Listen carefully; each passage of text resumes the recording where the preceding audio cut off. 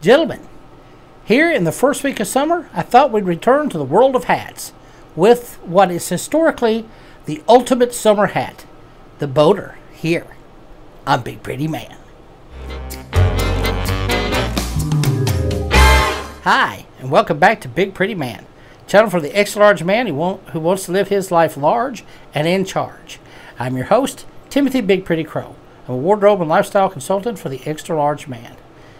Okay guys, I was looking at my videos the other day and I figured out that I haven't done a hat video since February of 2021. Well over a year ago. That just couldn't stand. So I thought I'd take advantage of this first week of summer to talk about what has been historically the ultimate summer hat. And of course I'm talking about the straw boater. Now, the boater hat at one time was a very dominant hat in Western culture. If you went back 100 years ago in the summer, you would have looked out over a crowd and seen just a sea of boater hats. But of course, it's fell into abeyance over the last like 70 years. But it still exists in a few pockets of society and a few events. But it is. I want to show in this video that it's still a very practical hat, especially in the summertime when you really want to show some style and some formality, but you want your head to stay cool. Okay, so let's talk about first exactly what a boater hat is. Well, a boater hat is obviously a straw hat. It is actually made of what's known as Senet straw, which is a very thick and stiff straw that is braided at an angle to give it this spiral. This type of spiral, and it has obviously a wide brim, a very wide brim, flat brim, and it has this mostly elliptical crown, the straight down, which is also called a telescope crown, and is usually has a grosgrain ribbon, usually of black and often of blue. Blue and red or other colors. Now, this particular hat was actually, it looks like that it was fashioned after sailor's hat, probably the tar sailors, the Brit tar sailors of the 1700s, and it was really invented and mass produced first in Loughton, in Bedfordshire, England. Which had been producing straw hats since the 1700s. This particular hat actually started off, it was very popular with children in the early 19th century, and women started wearing it by the 1860s. It wasn't picked up by men as a fashion statement until about the 1880s, and after that, the boater hat just became the hat of the summer. You see it a lot in a lot of the impressionist artists, and this was very much a recreational hat. This type of hat you wore to the beach. You wore especially doing things like boating, which is where it gets one of its names. Because because it's a straw hat, it's extremely cool. So it's also been called a skimmer. And it's also been called a Senet after the straw, or even sometimes called a basher. And the reason they call it basher we'll be talking about in a little while. But the hat was very popular. You see, like I said, if you look at old pictures from especially around the 1920s, you'll see just a sea of them. It was a very popular hat in the 20s and actually was kind of a signature of that era. Also, it was very popular with celebrities and with presidents. We have several presidents we have pictured, like Calvin Coolidge, Warren Harding, and Taft wearing the boater hat. So, and as well as with a lot of entertainers, Buster Keaton being one, that you see wearing the boater hat. So the boater hat was a very well established hat. Now the boater hat is one that you still see around for certain occasions, as I was saying. It's not worn. It's not a regularly worn hat that you see out and about most of the time. But it is become a hat that's associated with a couple of events. For one, it is associated like with politics, mostly because of campaigns during the summer. These type of hats have become a tradition. So a lot of campaigns you'll see, often usually foam or plastic versions of the hat being worn as a novelty at elections, usually with the vote for whomever pins on them, or even decorated up very fancy. Another thing that it was associated with was vaudeville. Kind of the song and dance man wore a boater hat, usually with a cane, and did his act. And that's still kind of been there's still a remnant of that in barbershop quartets, which this has become the classic hat of a barbershop quartet, singing the songs from the Great American Songbook. Now, there's also a lot of collegiate traditions with this hat, even with my own alma mater. And usually surrounding what was used to be known as Straw Hat Day, which is very interesting because, as I talked about before in one of my earlier videos talking about summer hats, where you switch off your felt hats from the fall and winter to straw hats, in the spring and summer, then that was actually an official thing back in the day, because back in the times when men, it was seen a bit of a fashion faux pas for a man to go out without a hat on his head. These fashion rules really did apply. And there was what was known as Straw Hat Day, the day that you took off your felt hats from the winter, your bowlers, your Homburgs, your fedoras, and you put on the straw hat, usually being the boater hat. And though the day differed from region to region and city to city, it was usually somewhere between mid-May and mid-June. Here in Philadelphia, it was the Straw Hat Day was officially May 15th. And what's interesting, even though, people don't wear those straw hats, every man's not wearing a straw hat, so there is no Straw Hat Day. At the University of Pennsylvania, on the last day of classes, which is usually in the second week of May, they have what's known as Hay Day, probably referring to the straw, by which the juniors that are now turned to seniors have a huge parade march through campus, and they wear boater hats and they carry a mahogany cane. I participated in that myself back when I went from junior to senior, and it's a lot of college. It's a tradition that runs back to at least the beginning of the 20th century, around 1913. It's still going on today. And you see this also like with Princeton, their band wear a boater hat wearing their colors. Go Penn. always going to support my alma mater. So there's where it's showing where this tradition is still kind of carried on.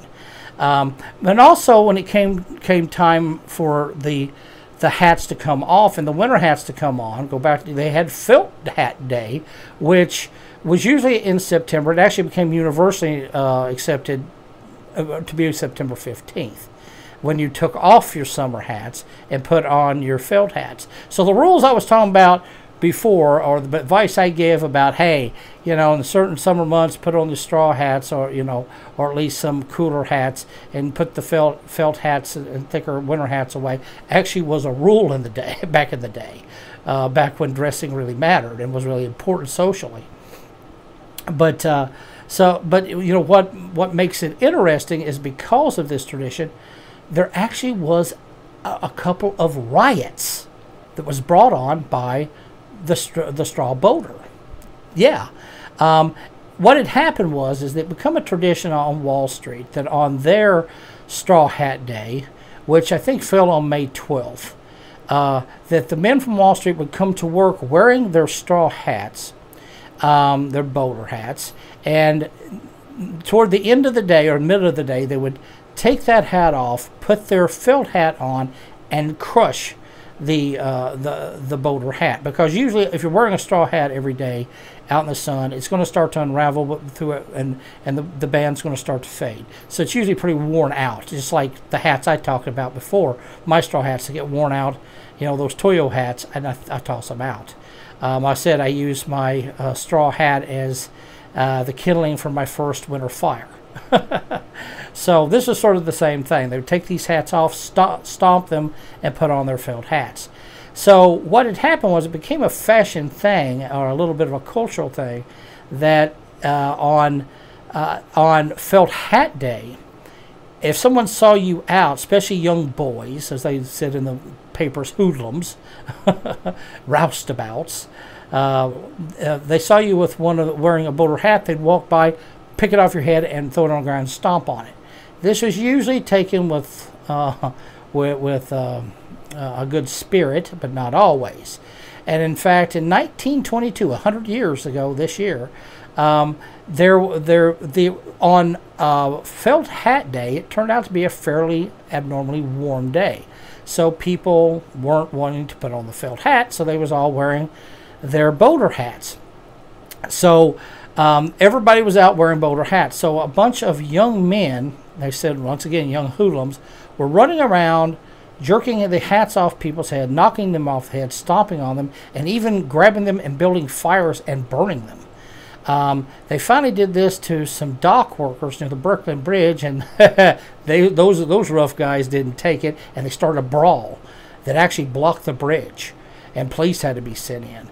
In fact, there were over 1,000 men running, hoodlums, as they said, running around the city, knocking hats off people's heads, setting them on fire, stomping on them. Fights were breaking out.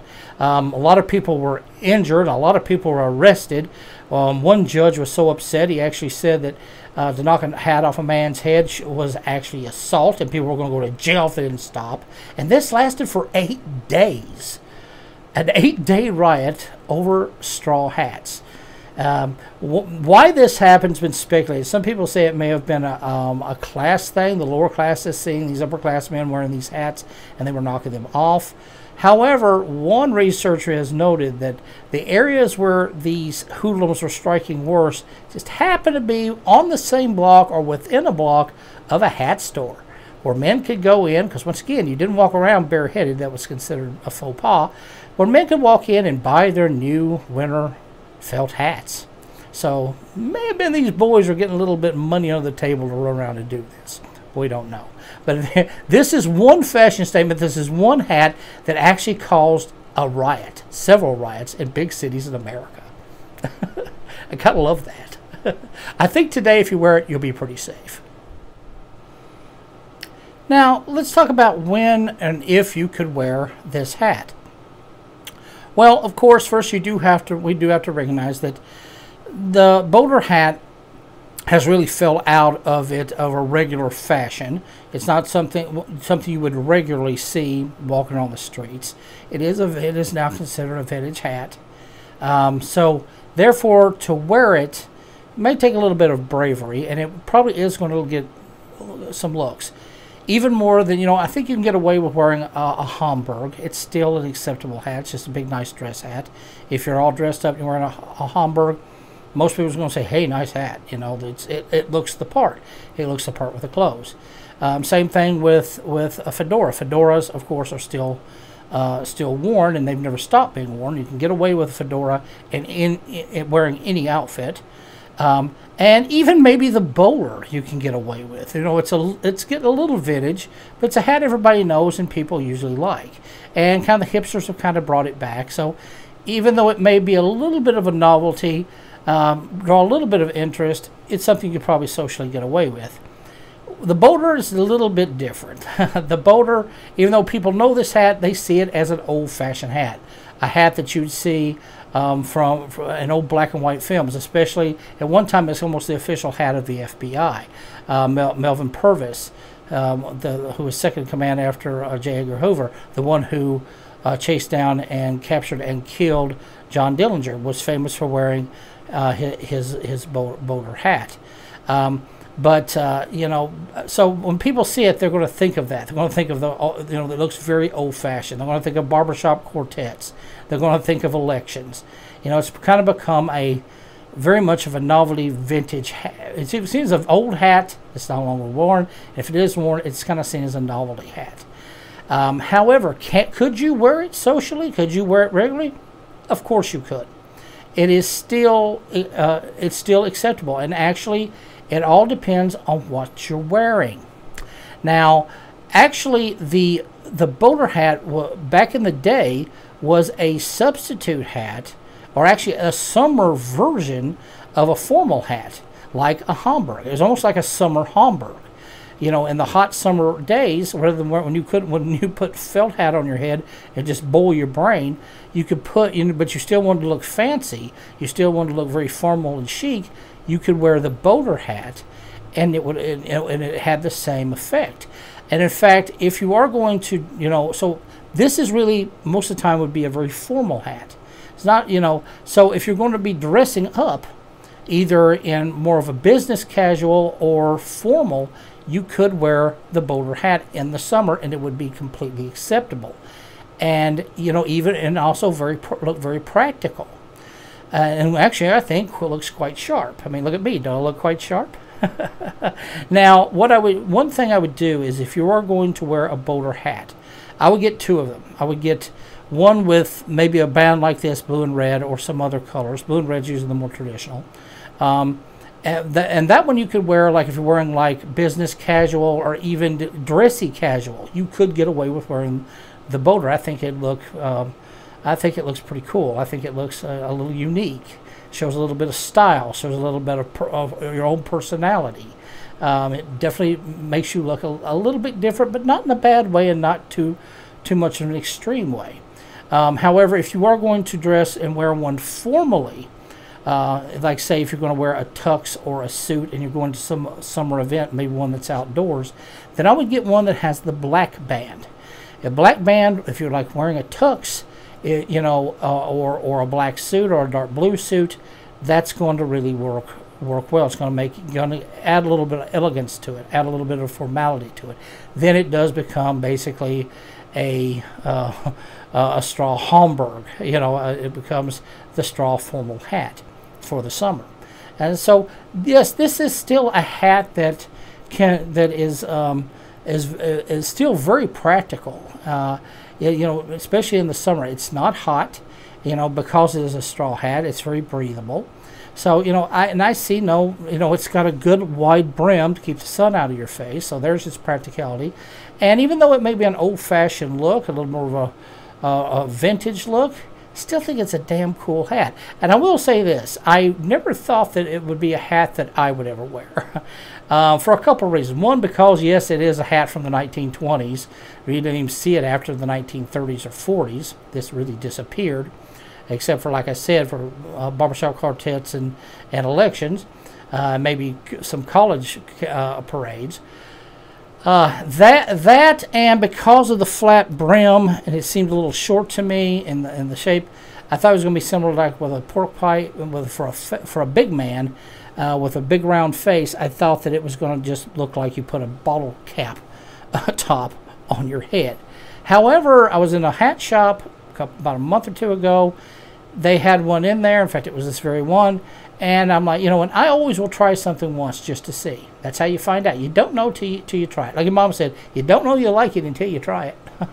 So I tried it. I put it on, and I was pleasantly surprised. As you can see, I have a big round head. But when I put this hat on, it actually elongates my face. That's because it has this very wide brim. And that wide brim really matches with the shape of my face and actually seems to elongate it. It makes my face look longer because of this like stovetop telescope crown, and the wide brim. It actually is elongating my face because it leads up into the hat. So I was pleasantly surprised. I put it on. I'm like, oh yeah, I gotta have this hat, and I'm very glad I got it. So it is a hat that I would recommend for the summer. Yeah, you may have to be a little brave to wear it. It may get you a few looks, but hey, that's not always a bad thing. But if you dress right when you're wearing it, if you're wearing either a a more dressy casual and you're wearing a hat without the black band, or if you're wearing business casual, same thing. Or if you're wearing formal wear and you have the black band hat on, suddenly it becomes a very nice formal looking hat. So you absolutely can wear it and get away with it. And guess what? It looks really good. Okay, guys, that's all I've got for the boater hat. In conclusion, I do think that even though it's a very old hat that's kind of fell into abeyance in its regular use, I think it's still a very practical hat. It's a very elegant looking hat if put with proper clothes. And I think that it is still something that you could wear and get away with. It may take a little bit of bravery, as I said, but hey, sometimes you gotta step out and get noticed. And I think that if you wore this hat in the summer, and if you're the right clothes, it won't look put off. It's just going to look unique, and looking unique is always a good thing. Plus, it'll keep your head very cool in the summer. I actually love this hat now. So, all right. Once again, if you are enjoying my content, please then hit this new little logo, Big Pretty Man logo, and give me a subscribe. Also, give me a like. Also, I'd love to leave me a comment. I'd love to hear what you think of the boater hat if you wear one. I always, once again, love hearing from my fans and my subscribers. So, you know what? Go out, enjoy the summer. Get you a good straw boater hat. Put it on. Put on your finest summer linen suit. And you know what? While you do it, you stay pretty.